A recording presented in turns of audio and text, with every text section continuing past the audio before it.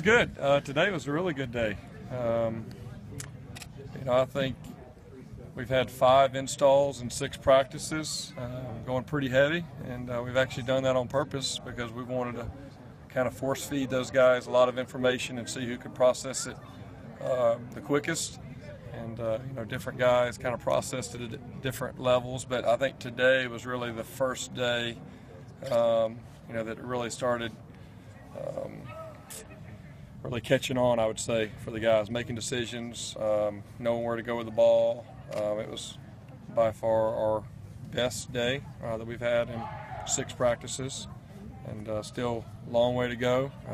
There's really not a lot of huge separation from any of the guys, seeing positives and negatives. Lot of stuff to coach, a lot of stuff to correct.